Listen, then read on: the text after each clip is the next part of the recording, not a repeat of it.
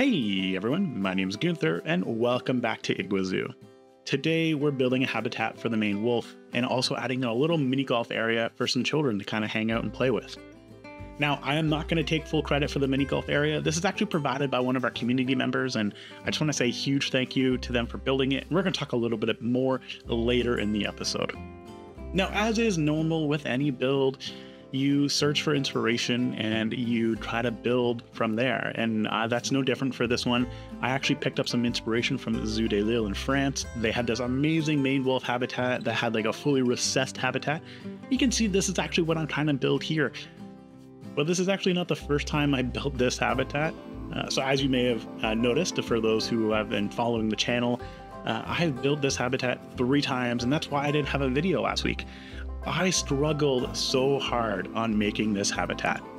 So I mentioned on a previous episode that we're in the stage in Igua Zoo's development where we actually have funding. We can make these more modern looking habitats, and that is no different with what we're seeing here today. Having this recessed concrete barrier and then this really cool looking, very modern style barrier for our guests, it works really well and fits within that theme that Igua Zoo is growing and becoming something a little bit more profitable. Because despite what we may want in a habitat or a zoo where we want to have something focused on conservation, which I'm a huge proponent for, the reality is that you need to be able to fund these programs, and sometimes you can't source government funding for these things. So creating a zoo or a zoological institute or a conservation society that is going to be self-sustaining is always going to be an important aspect and an important milestone, and that's really no different for Igua Zoo, or at least thematically in my mind. So our zoo habitat is significantly more modern. There's going to be a lot of really cool new features. We're going to see a bigger backstage area. We're going to see these really cool large habitats, and I'm kind of happy about this. Now, on the flip side, even though I'm really happy that kind of focusing more on these modern habitats and zoo exhibits, the reality is that Igua Zoo is coming to a close. This is actually our final habitat build for Igua Zoo, which is both bittersweet and kind of cool at the same time. Cool because this is actually my second full zoo that I've built, and bittersweet because obviously I've put a lot of time into this, and I think I've grown my skills even more finally completing this zoo. And I realize I am terrible when it comes to completing zoos, so seeing this come to a close is kind of nice because it means that I have another milestone under my belt. Now, you are seeing my thought process as we build. As you know, with my backstage areas, I love using these painted brick walls and then coloring them yellow. I like to think that that's more of a traditional interior looking. So I was like, hey, I'm going to make a full brick wall building and I'm going to layer on some stuff on the outside. And that was a terrible idea. So even though you're seeing this here right now, that is going to change significantly. So with our barrier in place and our habitat building set up, it was really time for us to focus on the foliage aspect and creating a more natural looking habitat. And I realized that when you're going to see this habitat, it's going to look a little too full. There's going to be a lot of foliage, but I tell you and I assure you, our Maine wolves are super happy with how this habitat turned out. They're very happy with the coverage. They're very happy with all the foliage. So I will take that as a win. But I took some advice from people in our Discord. And that's right, if you didn't know, there is a Discord for the community. You are more than welcome to join and come and hang out, talk all things Planet Zoo or Planet Coaster 2 or Tiny Glades as it appears to be. That game is really popping off in our Discord right now, but I digress. But I took some advice from our community. And really, that was to just place the foliage that you want to place. Foliage that makes the most sense. It looks very period specific or area specific. So, if we're looking for something green and lush, place whatever looks green and lush. And that's no different for this habitat. So huge shout out to everybody in the community that really helped to create this. So for the next few minutes, we're going to really talk about foliage and terrain and habitat and all this other stuff, because I will admit this habitat looks pretty interesting, and interesting is not a good thing right now. It's very empty, and I always struggle creating these large habitats that look too empty.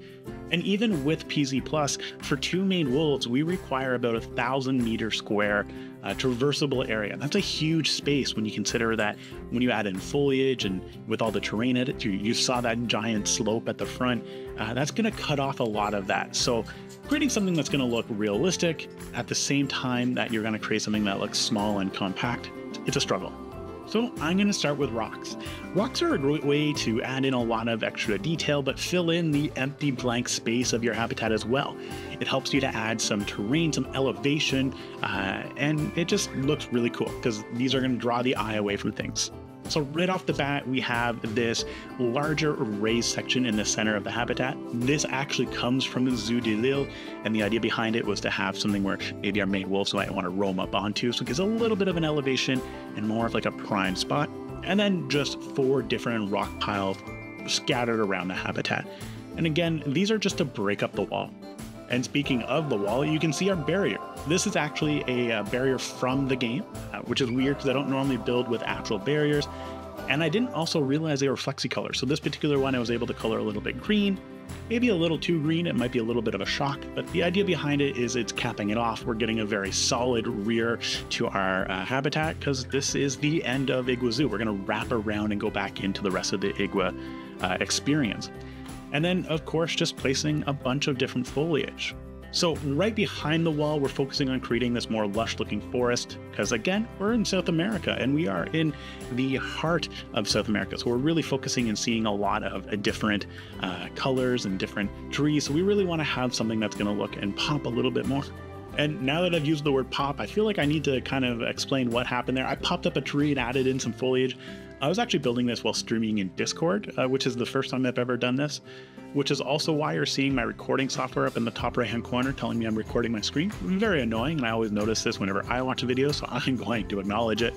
But yeah, so I was playing with Blob. Blob was actually giving me some tips and tricks on adding in some foliage, because if we know anything about Digital Blob when it comes to some of his builds, truly amazing and magnificent. So can't go wrong. If you ever want to see some amazing builds come together, Pause is an awesome zoo, so you should definitely check it out if you haven't done so. And if I've done things right, you're going to see a little thing pop up in the top right-hand corner directing you to a Pause episode, because I think you should check out some of these builds. Blob is an amazing builder, but I am not going to fan over that anymore, because I realize we're here to talk about the main wolf in the habitat. So we're really kind of layering in a bunch of foliage up against the wall. Again, we're trying to hide the wall, but at the same time not, which is really weird concept. I realize that we want to acknowledge the wall is there, but we also don't want to acknowledge the wall is there. It's bizarre, I get it. So after some terrain work and some terrain paint, and now it's time to add in some a little bit more details. And right off the bat, utilizing these fake trees is a cool way to break up all of your terrain, especially if you have a lot of flat spaces or empty spaces. This works wonders at filling everything in and just creating something that looks a little bit more interesting or unique, because why would you not want to build something that's going to look interesting or unique? Even just adding in some of these plants on these rock walls is a great way to add some flavor and detail to your overall build. Now you can definitely see me taking a look back and stepping back, just like admiring and taking a look at the overall habitat, because things are really starting to come together. We saw that really rough looking habitat was like, what are you going to do with this? And now we're seeing it kind of pop together. And you can definitely tell that there's one thing missing, and we're placing it down, which is grass. We're just missing a ton of grass in this particular habitat.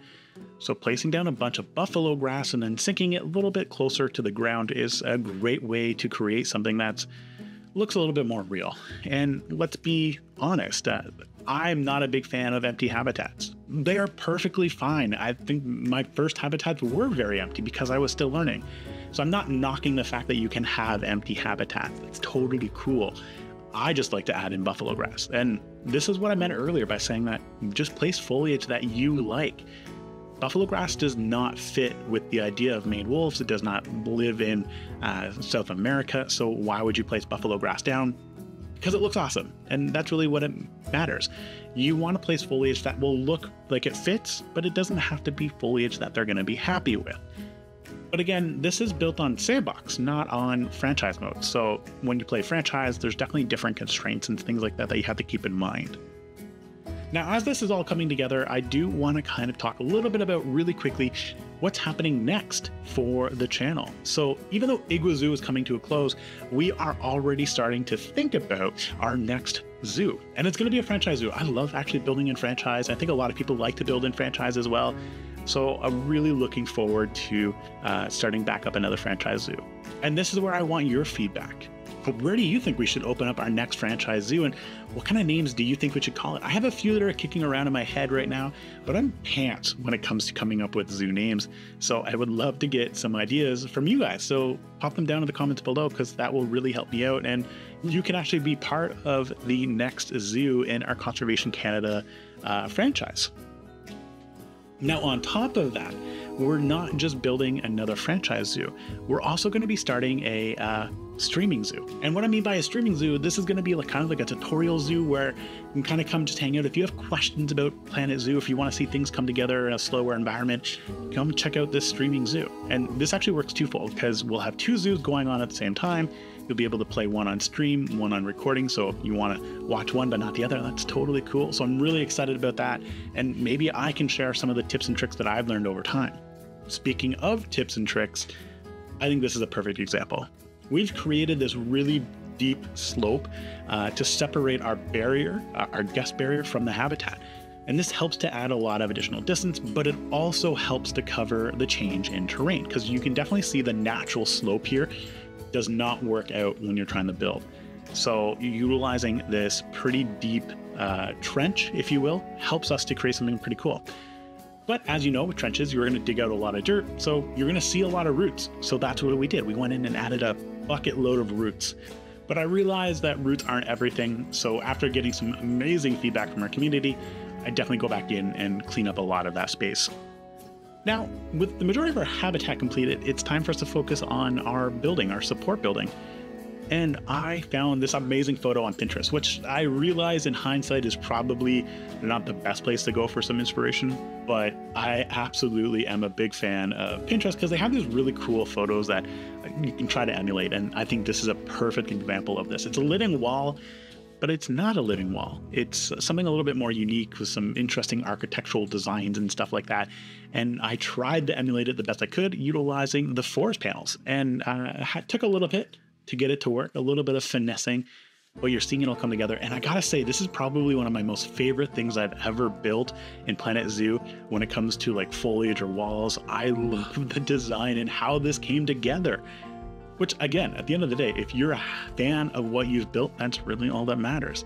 So I built one and then I just rotated it like 90 degrees every single time. So nothing too crazy. And it allowed me to have these really cool looking shapes and designs when it came to a foliage wall, and it's gonna kind of wrap around. I like the idea of being able to go up and as you're walking, feel these walls that will help to provide a lot of cooling for your building because they are a natural way to absorb heat. But on top of that, it just adds that extra little level of greenery and conservation and talking about joining, man-made structures with nature. And I think this is a perfect example of that. Now, I realize I'm not showing you the entire interior build. We didn't really see a lot of the building come together, but you've seen me build these buildings before, and I think that's okay. But this type of area is actually new for me. So normally when I build a habitat support building, it's pretty easy. There's like an interior that leads directly into the habitat. For this one, I wanted to have like an off exhibit area for our main wolf to kind of go and hang out, especially if maybe we were cleaning the exhibit. We wouldn't necessarily want to have the main wolves out there at the same time, because even though they do eat, a plethora of things, they are still considered a type of omnivore. So we want to make sure that we limit contact as much as possible. And who knows, maybe our zoo, focusing on conservation, is looking to reintroduce these main wolves back into the wilderness. So we want to keep those things in mind. So creating this off-section area is a perfect way of doing this. We have a fake interior door that allows us to access the interior den, and then we have this exterior den as well. But this area was looking pretty empty, so I ended up going in and adding some barrels and some boxes and some water containers, things like that. And all said and done, it makes it look a little bit more rustic and used, which, again, at the end of the day, your zoo is going to be rustic and used because you're going to see a lot of all of that kind of come together. And that's no different with the interior of our habitat as well. You can kind of see where we went. Nothing too fancy when it comes to building in our habitat backstage areas. You've seen me do this a dime a dozen. Although this area was a little bit bigger, so it was a struggle to make this look a little bit more lived in and full, which I realize is probably why people don't build backstage areas. For some reason, we don't just have a lot of elements that we want to see in a backstage area, or maybe there are and I just really haven't kind of figured out how to utilize them. It's a little bit of a struggle, and I think I'm still learning. But I hope this gives you inspiration to build your own backstage areas, because they are really fun to do so, and maybe I need to go on a journey to find some additional items to place in these types of buildings to make it look a little bit more realistic.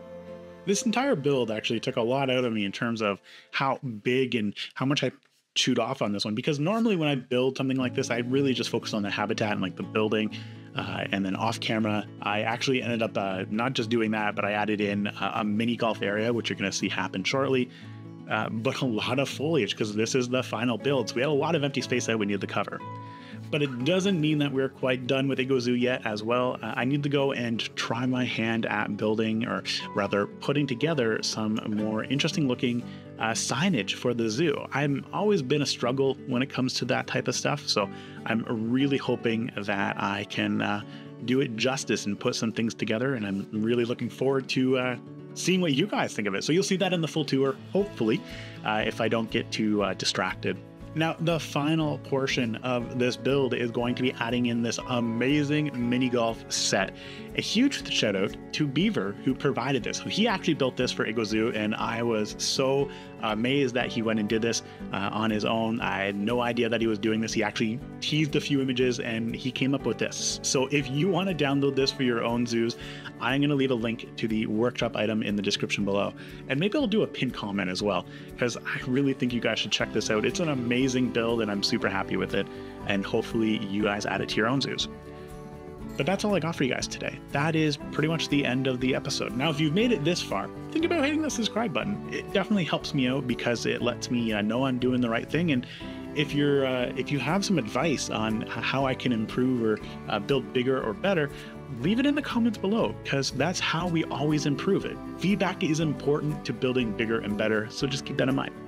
Otherwise, I just want to say thank you so much for everybody who has watched, who has supported the channel and my growth within Igua Zoo. Could not have done it without you guys. And I just want to say thank you. So keep an eye out at the very end for some additional cinematic shots. You can see all of this build and its glory. And as always, ciao for now, everybody.